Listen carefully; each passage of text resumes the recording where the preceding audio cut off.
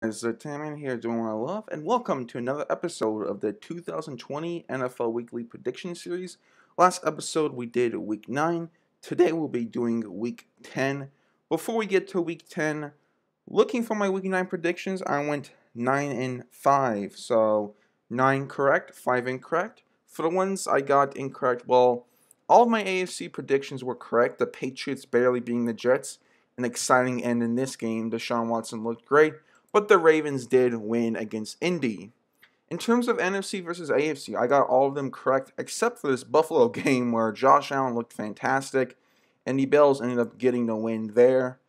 A lot of fun games here. Kansas City and Carolina were close. I was right about my upset of Miami over Arizona.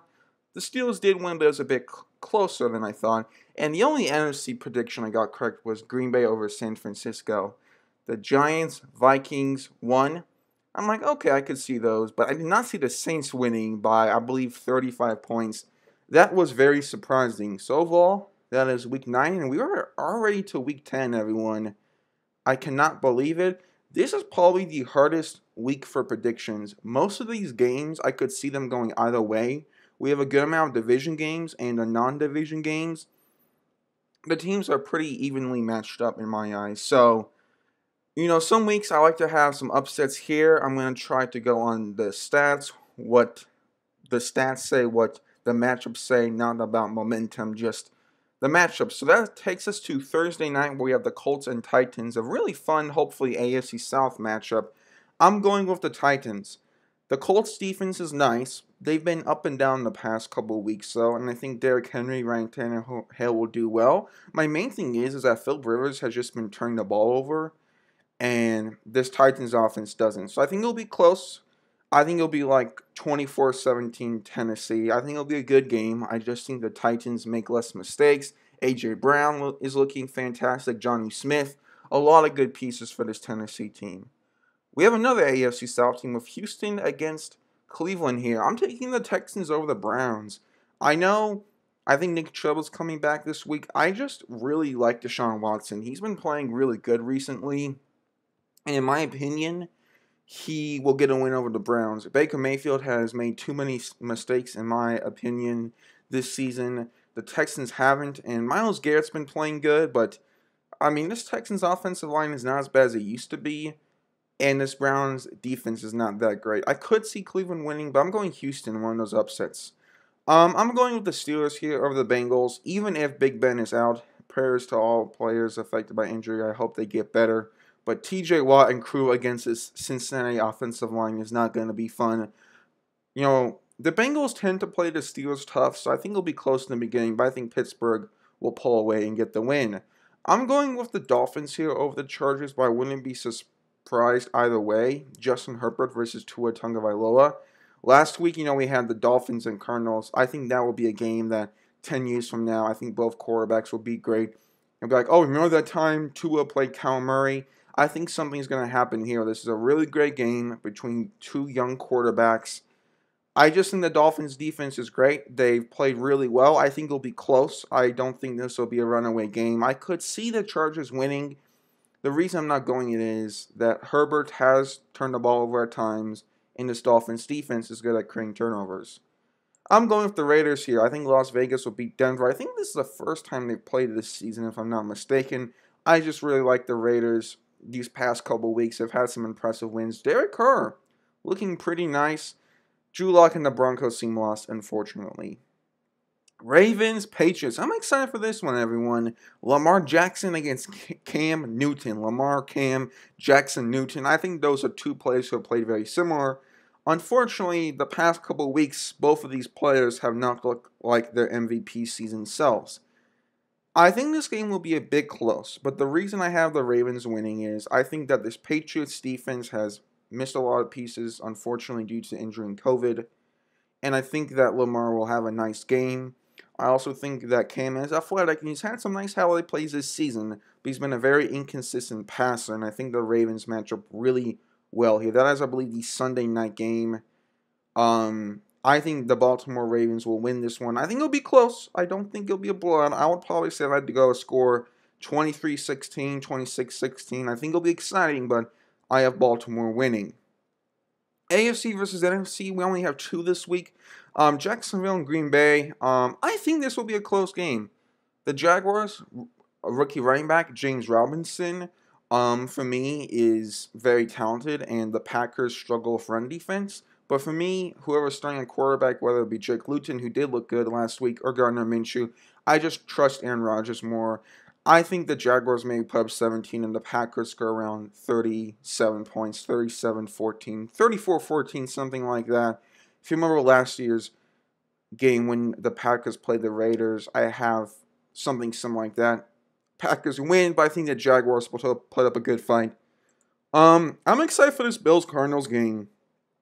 Arizona, Buffalo, Josh Allen, Stephon Diggs, Cole Beasley against Kyler Murray, DeAndre Hopkins, Christian Kirk. Larry Fitzgerald's there. I'm really excited for this game, and I think both teams are similar. I think that the Bills and Cardinals have both had great offensive performances. Both have had great defensive performances, but I've not seen a single game by really either side against good competition. So I think this will be close. I was going to go with the Bills because they're coming off a big win over the Seahawks, but I'm going to end up taking the home team, the Cardinals. I think they're going to bounce back after a loss to Miami, another AFC East team, and I think Arizona is going to get the win in this one. I just think it'll be really close. I think it'll be kind of this game where maybe Buffalo goes up, say, 16-9 at half. The Cardinals come up winning 27-24. I think that Josh Allen is great, but I think some of the out-of-pocket stuff the Cardinals match up well against. I just like Arizona a bit more in this matchup, but I think this is going to be potentially game of the week. All right, NFC here. Eagles, Giants. The Giants have played competitively, and I think they have a chance to beat Philly. I think that the Eagles, Carson Wentz turning the ball over. The Giants almost won a couple weeks ago, and I think they'll win this one. Washington and the Lions. I'm going to go with Washington. The Lions have had a lot of injury issues. I've kind of been on this Lions hype train these past 2 weeks. I had them beating the Colts and Vikings. I just don't think, and they lost both of those games. So Washington, Alex Smith starting, they lost, but I think they'll win here. Buccaneers, Panthers, I'm going with Tampa Bay. I think Tom Brady and his crew are going to bounce back these next couple weeks. My friend Ben and I are going to talk about that in an upcoming episode of the podcast. And yeah, so I think the Buccaneers bounce back. I have the Seahawks beating the Rams. I just like Seattle and Russell Wilson more than Jared Goff.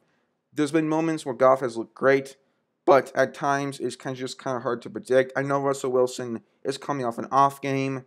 I think this will be close, but I'm taking Seattle. Saints, unfortunately for the Niners, they're just banged up. This was a really great game last year. Really close and exciting. I just like the Saints a lot in this matchup. And I think if you have Saints, start them in fantasy. I'm not a fantasy expert, but I'm going with the Saints. I think this could be the potential blowout of the week. And then the Vikings-Bears. I'm going with Minnesota. Dalvin Cook has looked fantastic. The Vikings are getting things together. Meanwhile, Chicago's offense looks very stale and stagnant.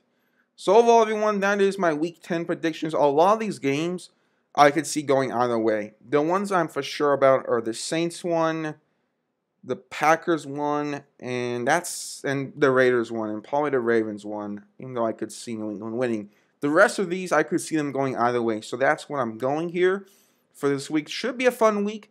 In terms of fantasy here, I did a lot of my moves off screen. In this league, I am 5-4, second in the East. Big Ben, he is out. Oh, okay. Well, let's put Aaron Rodgers there.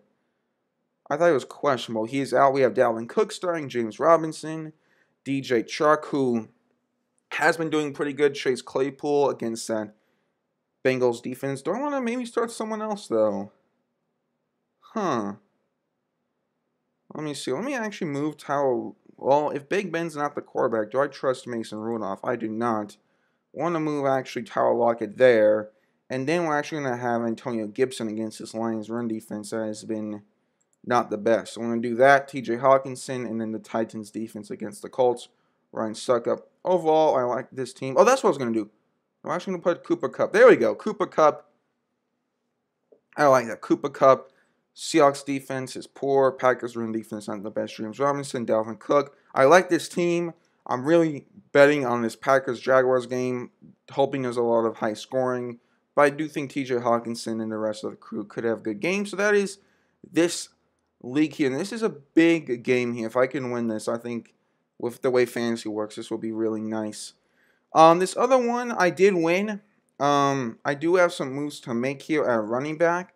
I don't know if Nick Chubb is coming back this week, but I did make some moves that are pending in transactions. I think I got another quarterback starting. We have T. Higgins, Justin Jefferson, Johnny Smith. Is Nick Chubb coming back? I don't know. I'm just going to put him there in case he does and I forget to move this. So we got Nick Chubb there. But overall, that's what I have here for this game. And that's, guys, going to do it for Week 10 here. Fantasy news updates, predictions. Let me know what you guys think. Until then, this is Mantaman doing love. Take care and have a fantastic day.